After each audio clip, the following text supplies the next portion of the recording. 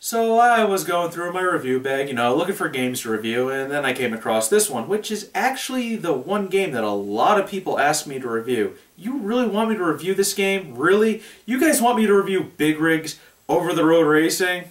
Well, alright, I'll review that one. Big Rigs Over the Road Racing, or Big Rogues for short, is one of those games that's infamous for being bad. This is one of those games that's legendary for being bad. It's up there with games like E.T., Bubsy 3D, and Superman 64. Games famous for bad programming and rushed design. But it also shares its infamy with games like the Steam version of Dead Island, Sword of the Stars 2, and Final Fantasy XIV. Games that were released but were unfinished and had to release patch after patch to fix the issues. Big Rigs only had one patch and it didn't fix anything. And I'm playing the unpatched version, so I'm going into this shitstorm without a raincoat. Nah, this isn't gonna work. But before I dive into this cesspool, let's take a look at the box. Why would I want to look at the box, you may ask? Because of the blatant false advertising. This game advertises that you need to deliver your illegal cargo while you're being chased by the police. But there are no police that chase you in the game, and you have no cargo to carry. It also says that you need to race other trucks across the country, but you never actually race trucks. You race a truck, and that truck never moves from the starting line. There is no AI programmed into this game. There's also no physics or collision detection either. The graphics are equivalent to early PlayStation 2 games. Graphics outdated for 2003, which was when the 6th generation console started to come to an end. A time when games were pushing the graphics of the console's hardware. There is no sound. There's none. No music, no sound effects. It's dead silence. And you'd think that sound would probably be the easiest thing for them to do, but I guess they failed there too. The controls are dead simple. Up is forward, left and right should be obvious, and down is brake, and then reverse. You can't get any simpler than that. You get 5 tracks to choose from, but there's really only 4, as the night ride stage causes the game to crash and exit to the desktop. The patch that was released only took the first stage and reversed it, so that proves that they never had the night ride stage at all. You only need to complete 1 lap, and that doesn't fit with the advertisement. A cross-country run while being chased by the cops implies a point A to point B track, not a point A to point A track. And you are almost always making a right-hand turn. This game defies all laws of physics, simply because there are none. They were never programmed in. This game has no rules. You're able to climb up mountains even if they're vertical and can even stop on them without falling down. And you pass through everything, lampposts, trees, bridges, even buildings.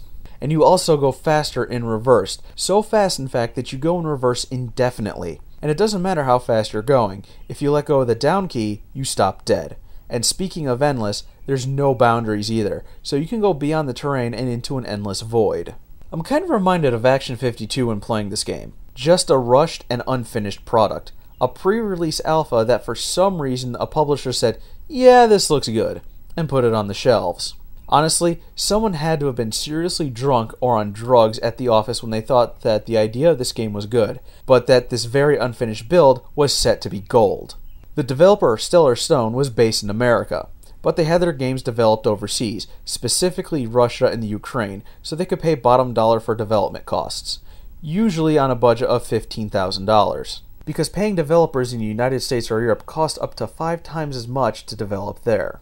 You see how stupid it is to have your base of operations in one country while another country develops your game? I mean, how are you supposed to oversee the quality of your product? But why am I even asking this question? Obviously, they only wanted to put in as little money as possible, and it's obvious because it screams that at the top of its lungs. One of the other glitches is that you can instantly win at the starting line, as the game doesn't really know if you've completed the track or not. But you can also trigger this glitch by hitting the down key when the race starts. And you can tell that this game was produced in a non-English speaking country. As when you win, the race says, "Your winner." Not, "You're a winner," no, "Your winner." Now, a patch was released to fix 2 things, and it changed "Your winner" to "You win," and it made the other truck participate in the race.